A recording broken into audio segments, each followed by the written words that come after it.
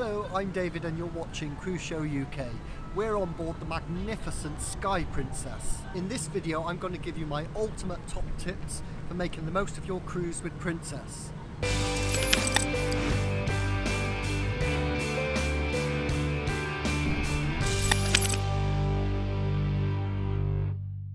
Tip number one, you've made it on board the ship, and if you're like me, you're going to be hungry. So my best advice to you, don't go to the buffet. There's nothing wrong with the buffet, but on day one, it's just too busy for me. My first port of call for food is always Alfredo's Pizzeria. They serve wonderful pizzas here. It's all made to order for you. It's a lot more relaxed than the buffet. It's a table service. It's a great way to start your holiday here. If you don't want pizza, they have salads here and soups, and they do a cracking tiramisu.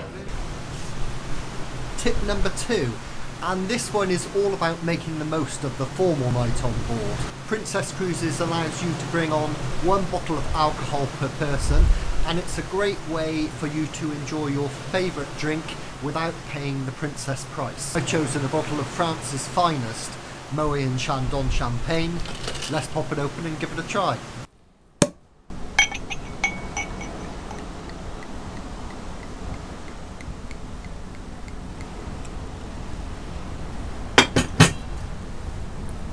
Cheers.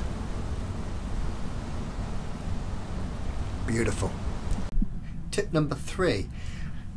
You can buy these magnetic metal hooks on Amazon. I'll put a link in the description, but I've started bringing these on cruises with me. I find them really useful, and you can put them anywhere in the cabin because most of the cabin walls are metal, and I just find them useful for hanging. Well, I've got binoculars there hanging up, and a coat there and a dressing gown. They're just quite handy. I've started bringing them on all my cruises, so you might want to do the same. Tip number 4, and this one is especially useful if you're going somewhere very scenic and taking lots of photos and videos. You might want to invest in one of these battery packs to charge up your phone as you go along. There's been a few times where we've nearly run out of battery, but thanks to this we were able to fully recharge our phones and tablets. If you're on a cruise ship that doesn't have bedside USB or power sockets, you can charge this up during the day and then charge your phone overnight. It's quite useful at night in the cabin as well, especially if you're in an inside cabin. It's got a night light. It's also got wireless charging if you don't have a cable. Tip number 5, and this is a really good one. If you are a member of the Captain Circle club, you have to be at the elite level, but if you are, you should definitely do this. You can have afternoon tea served in your stateroom. Doesn't matter which stateroom you've got, they will serve it to you in your stateroom. Yes, it's cabin L231. Okay, thank you very much. Thank you. Bye-bye. So you order by phone and you give them 6 hours notice, and it's free of charge. So our afternoon tea has arrived, and there's quite a lot here actually. I'm quite impressed with it. We've got the cakes and some biscuits there, and then underneath we've got sandwiches and a couple of rolls. And then we've got our scones, which look really nice, and jam and cream, and tea and coffee. So yeah, I'm impressed with it. Very nice. Still warm. Tip number 6, and this is a personal recommendation from me, something that I always like to do on a cruise. At the end of the night, I always come to the International Cafe and get a Bailey's hot chocolate. It's beautiful, just finishes the evening off. If you don't like Bailey's, they do amaretto hot chocolate. Beautiful. So that's something that I always like to do on a cruise. So rich and indulgent. Make sure you try it. So good. Tip number 7, and it's more an interesting fact really. The lifts, they make different noises depending on the direction of travel. Going up, you'll hear this.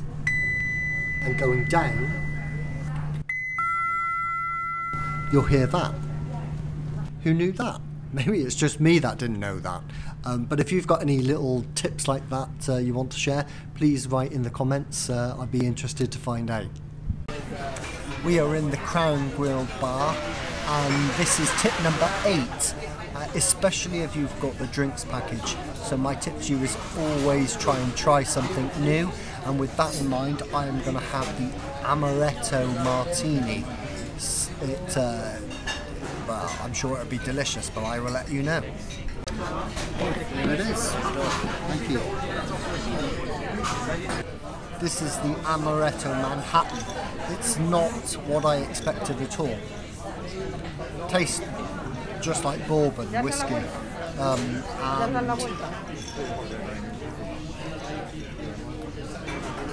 it's very strong, limey, very strong, and I don't taste any amaretto at all. But it's something that I wouldn't normally order. I'll drink it, but it's very, very strong. Tip number 9, and if you're coming on Princess Cruises, I highly recommend you're booking a specialty restaurant. On this ship there's 3 on board, but I highly recommend you come to the Crown Grill. It is worth treating yourself, and it is a treat. It's $29. Treat yourself. It's a really, really good experience. Even though the food on Princess is very, very good, a specialty restaurant, especially the Crown Grill, just elevates it to another level. Tip number 10, and this is for those of you that suffer with seasickness. You might want to give these bands a try. I don't suffer with seasickness myself, but I have it on good authority from cameraman Graham that these work really well, and he was very skeptical at first. It's a really inexpensive way of dealing with seasickness and travel sickness as well, I guess. And they, you just pop them on your wrists, and I think it works on some sort of pressure point on your wrists to counteract the motion of the ocean. It's really good if you don't like taking tablets, if you don't want the, because some of those seasickness tablets, they can make you a bit sluggish. So if you don't want that, they're worth a try.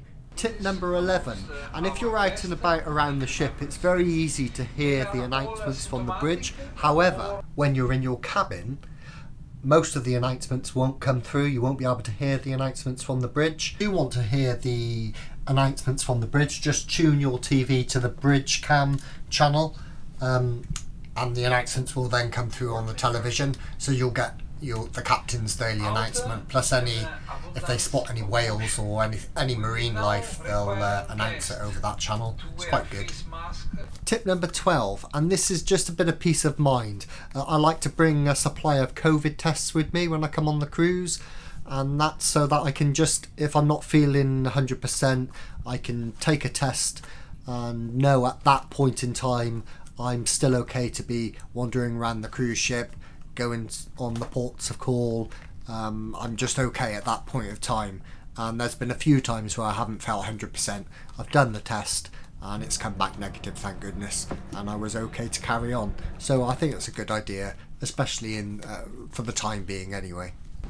If you're new to my channel, please subscribe, it really helps me out. Please leave me a comment. I read and reply to every single one. I really like doing that. And I've put together a playlist of Princess Cruises, so you should watch that one next. And until next time, I'll see you up on deck.